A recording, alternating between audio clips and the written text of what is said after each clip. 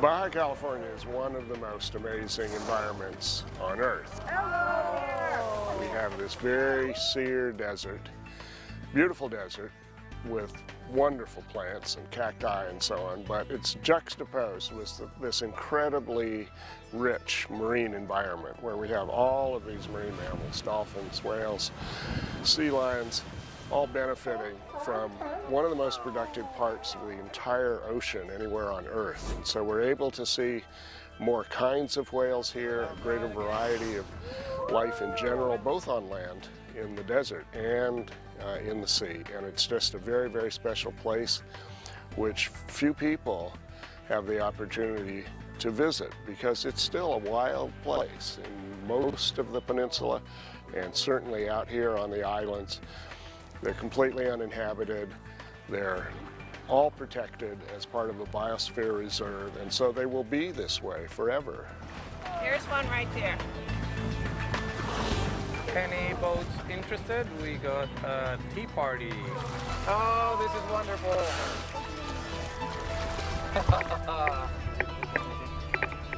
Okay, there's a whole whale down there. Look at that. Huge mother.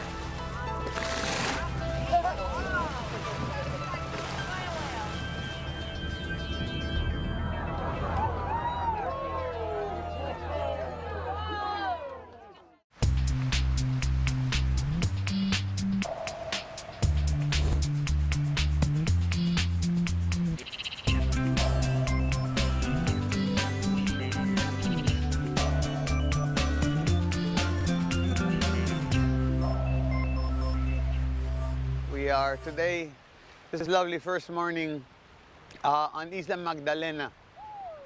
The vegetation we're going to be seeing from here to there is mostly, it's all halophytic. It's plants that can take the salt because the tide goes way inland, almost up to the mountains and hills on the other side.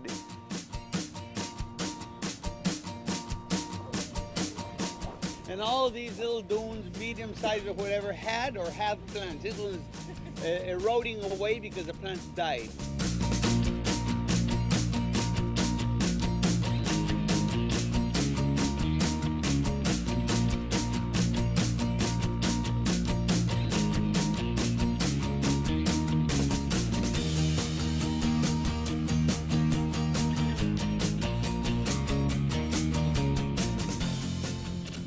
Here we're going to cross over to the other side of the sandbar and go to what's called Sand Dollar Beach, where you can find a great many number, big number of big sand dollars, not little ones, big sand dollars right on all the beach, plus other shells and maybe the skull of some kind of marine mammal or whatever. It's a beautiful view of Bahia Santa Maria, the Bay of St. Mary, and the open Pacific is on the other side.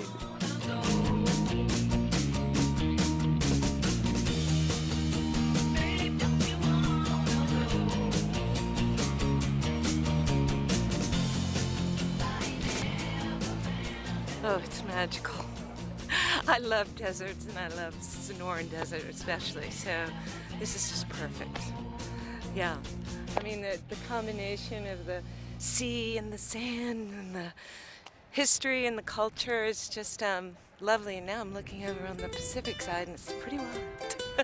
And why take one when you can take 6? There you go.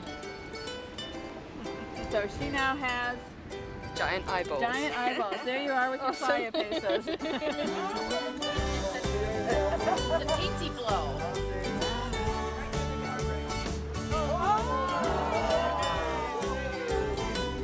There they are.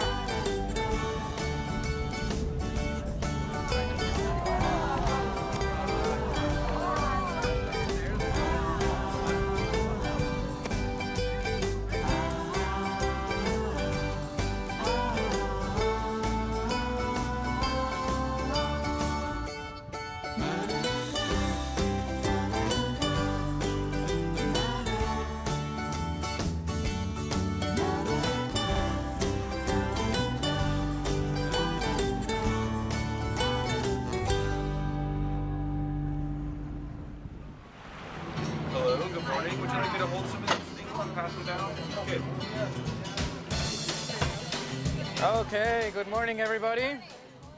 welcome to Bahia Magdalena. We're on the northern part of the bay right now, which means that all the whales that are coming to this area are coming in through Boca de Soledad. And this is a very special place, a place like no other in the world, where the gray whales come over and give birth. And today we have a very nice morning. The tides are not very extreme, which means that the whales may be calm. They may not be traveling a lot. So we're about to have our first experience here with the gray whales. There's one right there.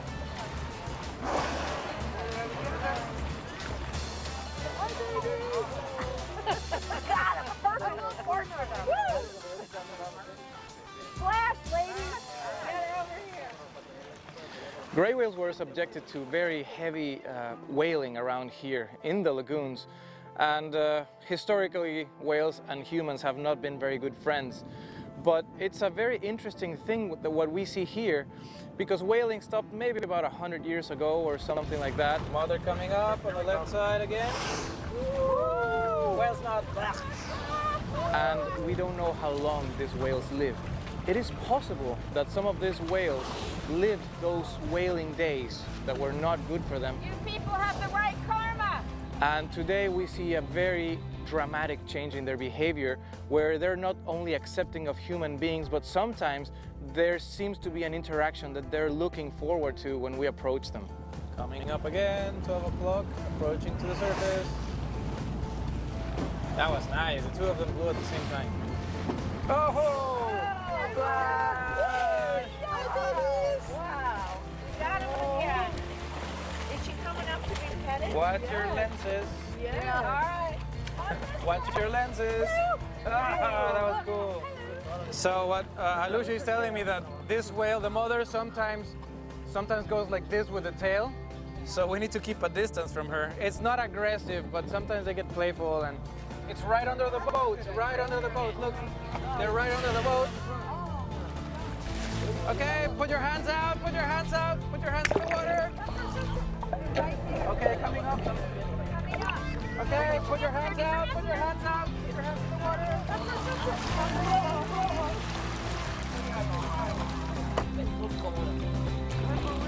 Look, Alusha, he's putting the example. Oh, this is wonderful.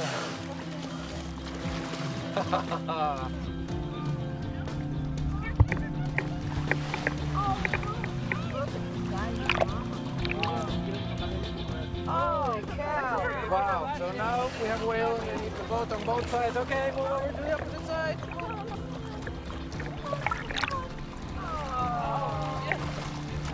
Oh, mama. Oh, my God.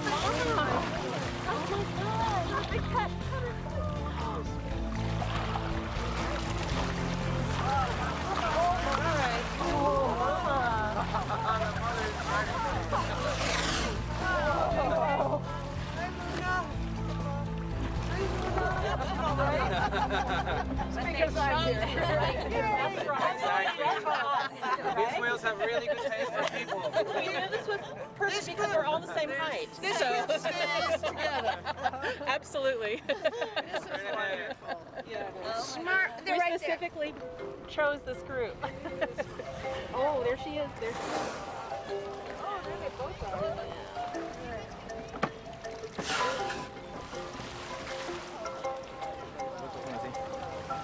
Okay, there's all whale down there. Look at that.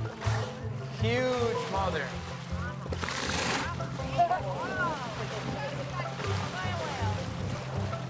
Pointing at us.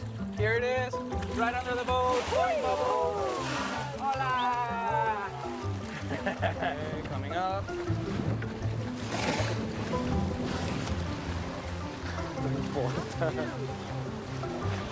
Wow! You're really spoiled. This doesn't happen right away. Sometimes it takes 2 days to get a whale have this behavior. So not only this one is tolerant, but this is the one that we know that shows a friendly behavior. Okay, there are bubbles underwater. Sometimes the mother will spy hop right after that. Sometimes she will not, but keep an eye out.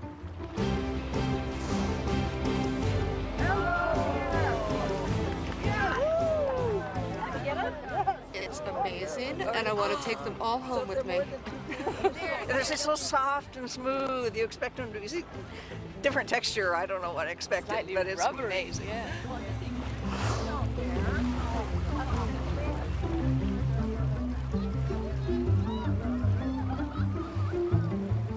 Thank you. Man, that was quite an experience. Oh my goodness.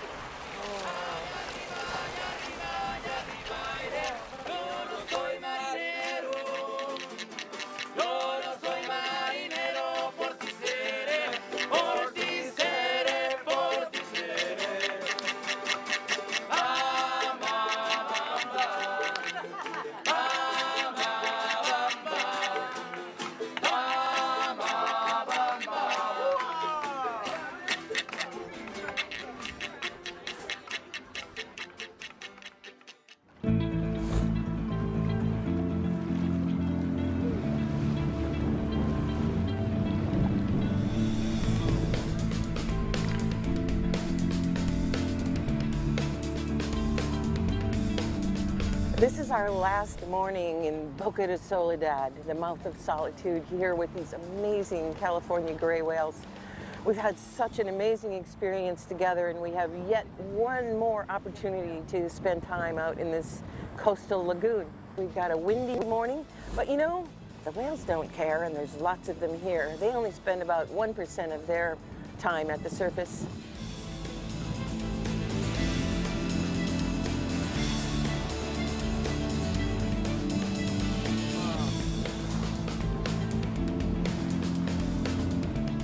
Here coming up, 11.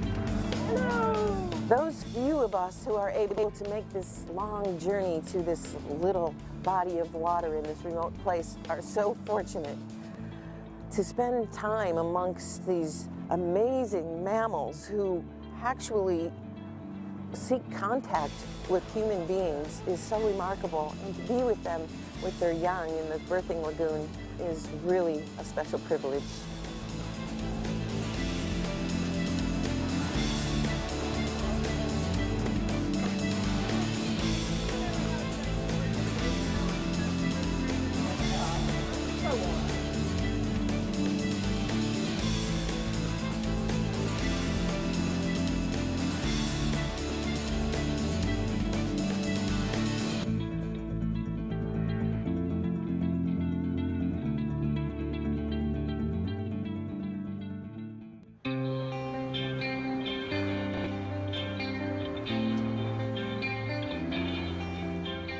Good morning, ladies and gentlemen. It's 7 o'clock. It's 70 degrees Fahrenheit. Just had the sun come up here as we round the Cape region of the peninsula. We're going to go in and take a look at the rocks here at Land's End. It's another beautiful day here in Baja California. Once again, good morning.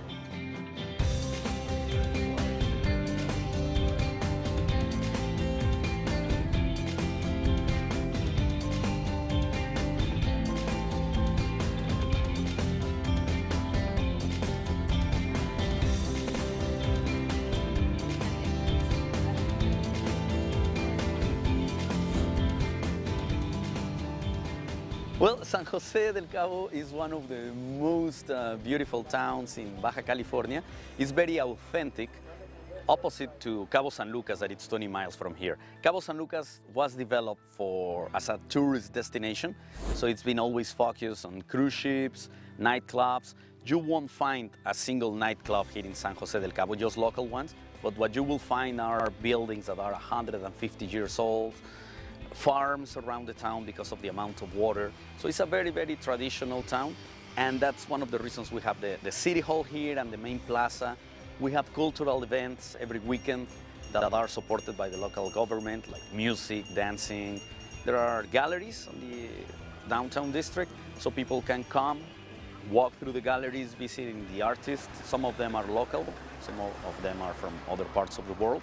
So it's such an interesting town. Even we are so close to all the tourist activity, it hasn't affected San Jose.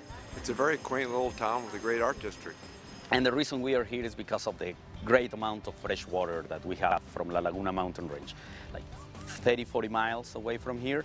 And water gets to San Jose del Cabo through the San Jose River, that it's basically a subterranean stream of water, but in some areas like here, you can find water in the surface. This place is so important because to a semi-desertic place like the tip of the peninsula, the amount of water makes of this one of the greatest oases. It's a perfect service station for birds that are migrating south using the peninsula as a highway, but also we have a great amount of resident birds. Since this is fresh water, we find carp and tilapias, so the ospreys and other species of birds are very, very active in this area during all year. Great egret, see how it has all dark legs? You're going to see a nice size difference between the two now. There you go, nice comparison. Snowy egret versus great egret. Wow, what a difference. With a really generous sprinkling of white-faced ibis.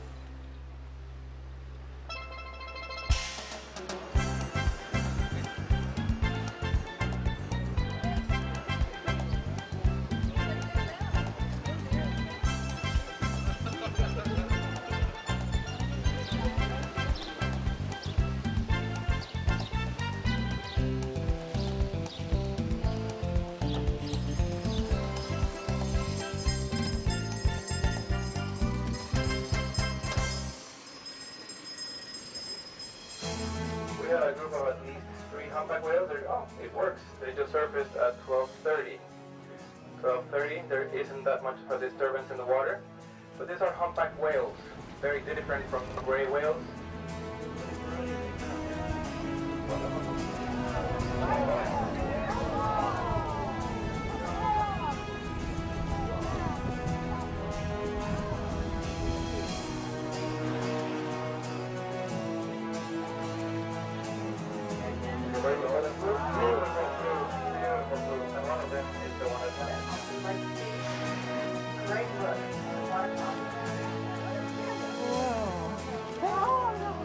This is the most incredible experience I've ever had. We're watching humpback whales come out of the water. I don't know what you call it, showing their flukes, and everybody's in awe.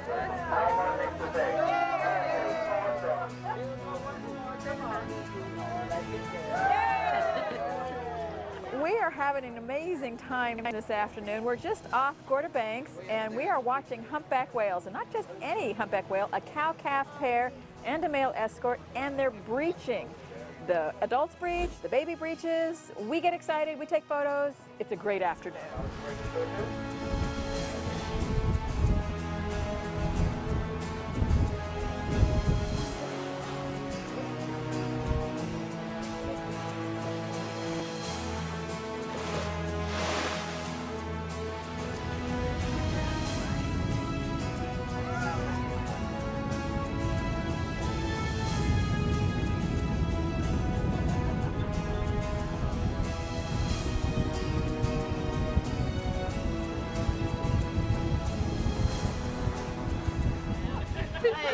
Shouldn't be this much work just to sit here. I don't want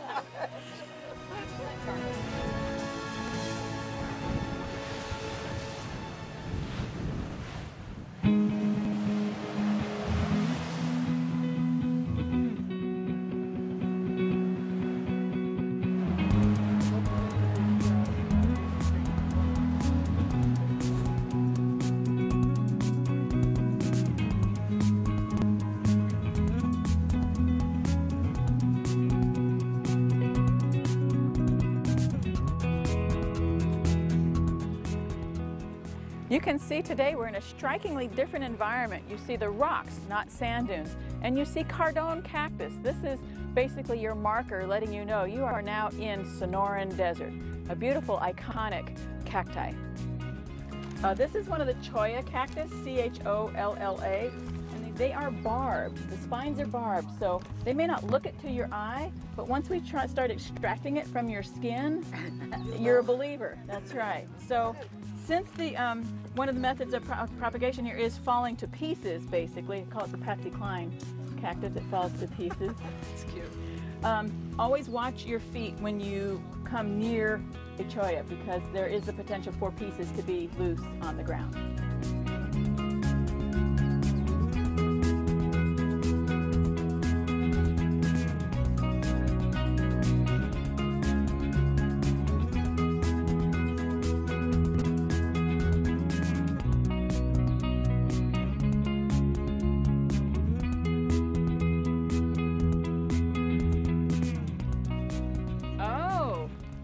That's a little hawk moth. Hawk moth or sphinx moth. Yeah, they should be going to bed soon.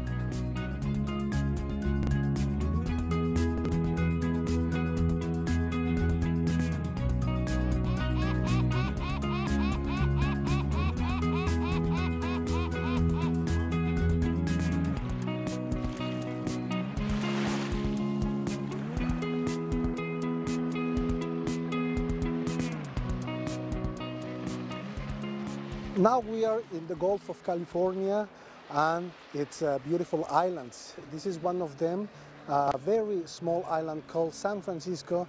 We're going to spend the afternoon here on this beautiful beach that is very, very small. It has a little bay of emerald color. And we will continue looking at the fantastic vegetation that is the Sonoran Desert vegetation. It's one of the most varied in the North American deserts. The cactus are very abundant here, the cacti, as well as the burseras, the prickly pear, the agave, and some other beautiful plants, very important in the desert environment.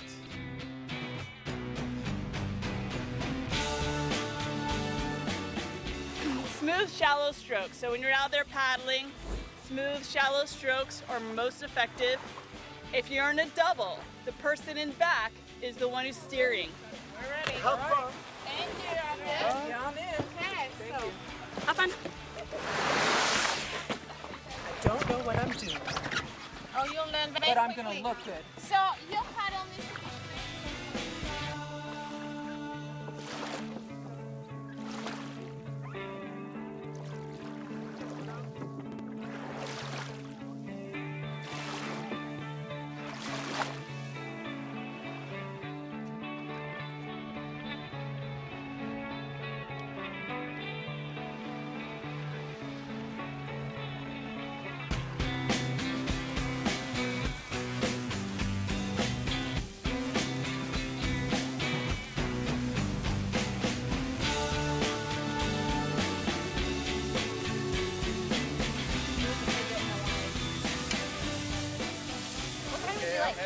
Because I have Tate as well.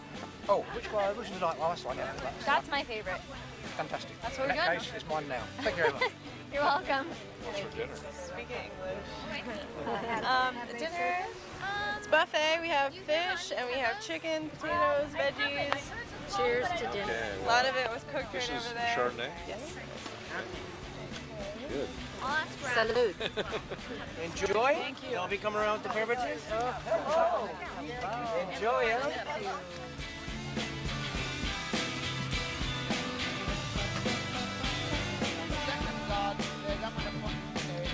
My world, it makes the world of wind. And it's very important that was called Ehecatl Quetzalcoatl, the god of the Quetzalcoatl of the wind. And so he destroyed that world.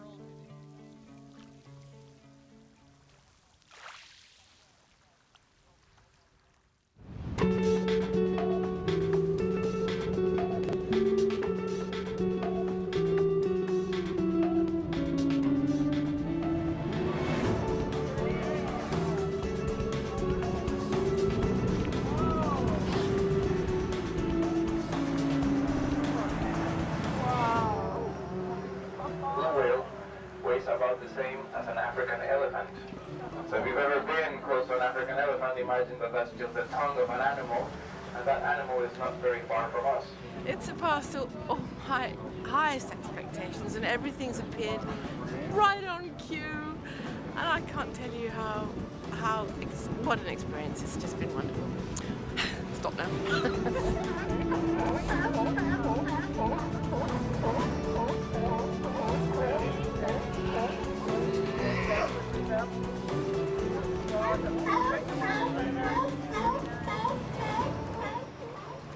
This morning we're visiting Los Islotes, this wonderful sea lion colony made up of this incredible welded tuff that's been eroded away, gorgeous red rocks covered with a frosting of guano. It's also a bird colony home to blue-footed boobies, brown boobies, lots of pelicans and gulls around too. What a wonderful way to spend our last morning aboard the National Geographic Seabird. Sally Lightfoot's in there? Oh, there's a pretty one. I usually use them up so close and like, whoa. Find out.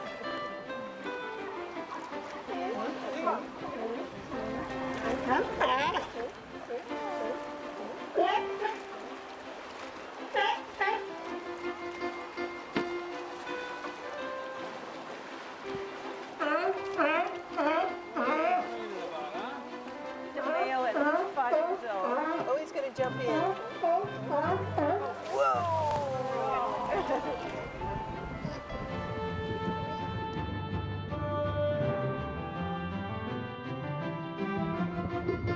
One of the highlights of these trips in Baja California is getting to interact with sea lions underwater. At the moment we get there, you can see the excitement of these animals, which are wild, but it's amazing that once we get in the water with them, they start behaving like puppies. And they're so graceful underwater. When we look at them on the rocks, they seem to be clumsy and not very well adapted for their environment. But once they're in the water, they're just magnificent to look at and very fun to interact with.